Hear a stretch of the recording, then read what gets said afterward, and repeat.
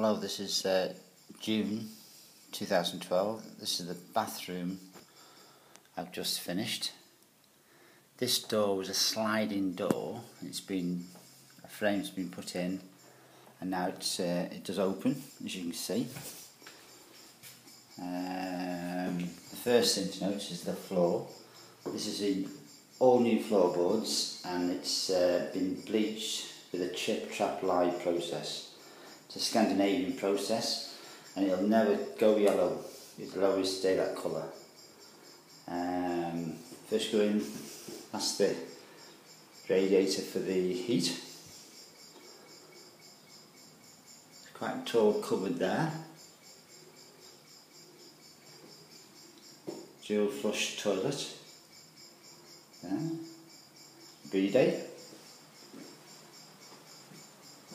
The shower cubicle, which is a walk-in, low level as you walk in, so you won't trip up. And it's got a mixer valve there,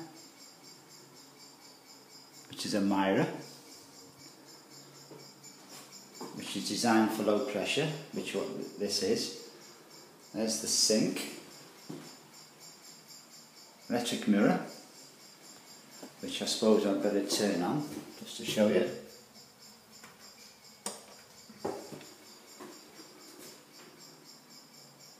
And there's the towel warmer. So there's two radiators in this room, one for heat and one for the towel warmer. That switch at the bottom is the isolator for the mirror.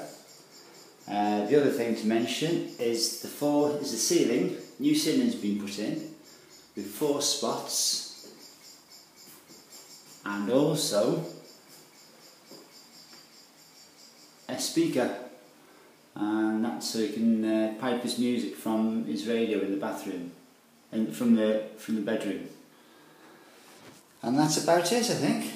It took about 18 days to do, and that's it. But I'm quite pleased with that. Right, I'm going to stop. Anything else, I don't think. Oh, just a little feature there. That little knob there, you can hang your towel on. And you hang your towel on there if you want to as well. That's 7mm glass, that. Oh, you can't see it. That's it. That's 7mm glass, that. That's quite heavy, substantial glass. I had to get my son Daniel to help me with that. Right, that's it.